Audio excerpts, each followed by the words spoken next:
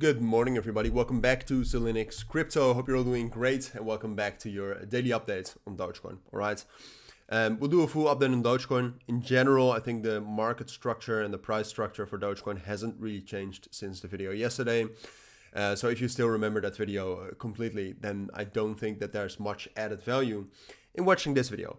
But that's up to you, of course, and I'll still give you a full update. It's not like I will skip over some important factors and important facts that you need to know.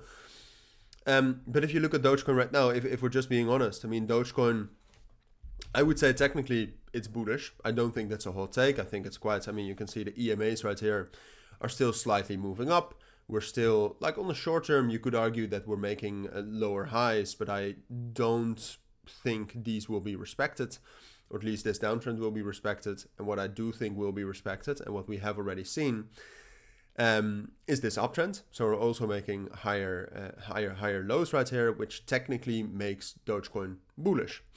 Now, what's true though is that even though technically we are bullish, the success of Dogecoin depends on one thing, and that's Bitcoin. All right. Obviously, if Elon Musk does something with X regarding payments, or if he says something about Dogecoin, sure, that will help.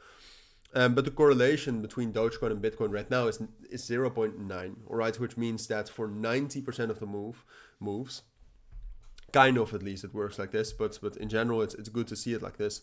For 90% of the moves, Dogecoin and Bitcoin just move similarly. So what that means is that, especially if you look at Dogecoin right now, which does not have that much momentum, like the open interest is not rallying, which if the open interest is rallying, then we can actually get a bullish breakout on our own. But what you see, and that's the truth, and that's the situation for a lot of altcoins right now in the market. But what you see is that a lot of altcoins like Dogecoin don't have momentum of their own.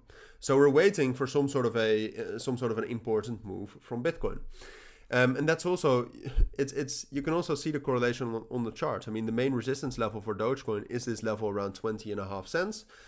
If you follow the technical structure, what would be most likely is that we will hold this kind of ascending triangle, and eventually we will break out and rally back up to 22.5 cents, and potentially to that next level around 25 cents.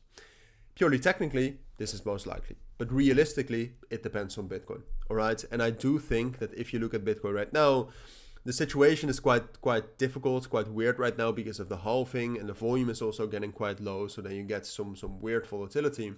But overall, if you look at Bitcoin, also the technical structure, which I trust a bit more than the technical structure for Dogecoin, and the open interest, Bitcoin is gaining some real momentum, right? Even though altcoins cannot really feel it yet, I do think a bullish breakout for Bitcoin is still the most likely scenario right now.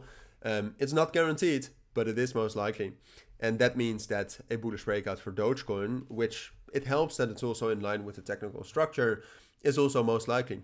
But like I said, it's not guaranteed. The market circumstances are just a bit weird right now, right? Even if you look at Dogecoin, and I did not look this up, but if you look at Dogecoin, like the volume is down 20%, even though it's not the weekend yet, which is just a sign that we can get some volatility. So sure, I think it's most likely that Dogecoin will break out and rally up higher.